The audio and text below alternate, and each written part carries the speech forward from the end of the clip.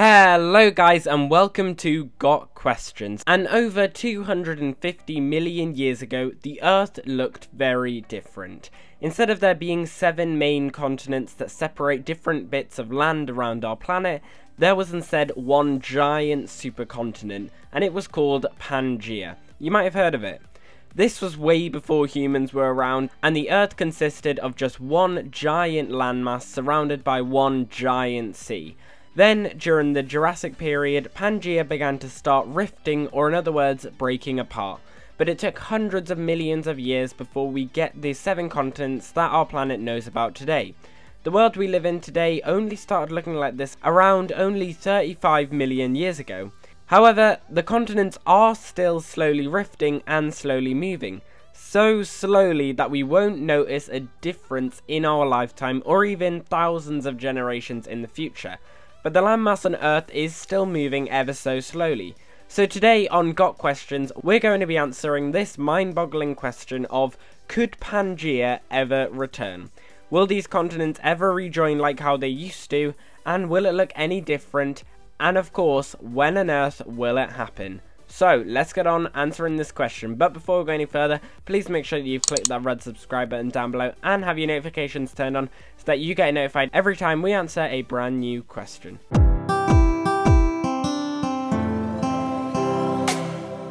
Well, firstly, what would this new supercontinent be called? Pangea 2 maybe? The official name is Pangea Proxima, and unfortunately, studies show it would be quicker to go back in time 250 million years ago to the original Pangea than to go to Pangea Proxima. That's because this new supercontinent could be fully formed in about 250 to 300 million years, so pretty close I guess. I'm just kidding, that is a very, very long time. By then, humans may be completely extinct, we may have ventured into space or found alien life, or there may be a completely new species roaming on the Earth. There's a dark thought for you. Basically, we're at the moment where the 7 separate continents will remain separate.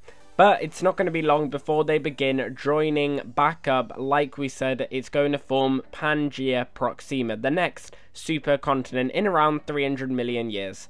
So what on earth is going to happen in those 300 million years? Well, firstly, Africa will join with Europe and Asia, and this will happen around 25 million years into the future. And this will form the next continent, Afro-Eurasia. Then, 60 million years into the future, Oceania will join this new continent, creating Afro-Euraustralasia. It's quite a handful to say that.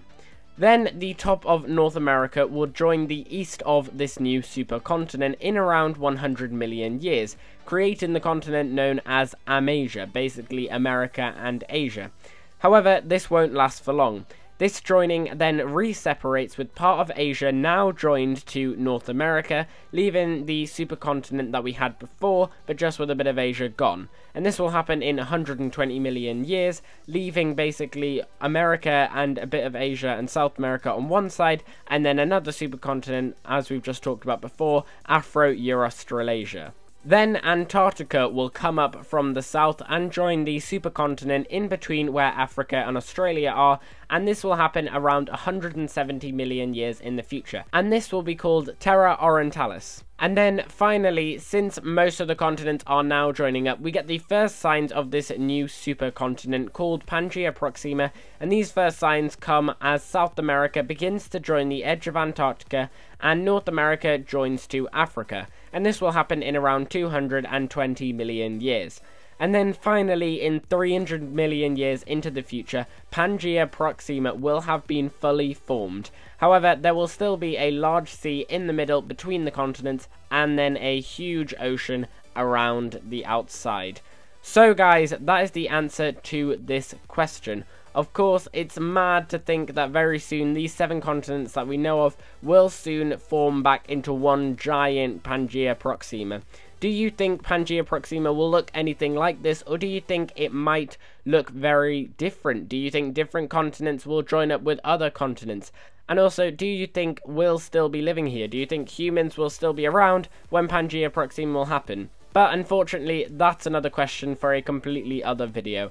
Make sure you let us know down in the comments whether you enjoyed this video and all your thoughts on Pangea Proxima, and make sure that you smash that like button down below, and make sure that you are, of course, subscribed to this channel. But as always, we've been here on Got Questions, and make sure you return every time you've got questions.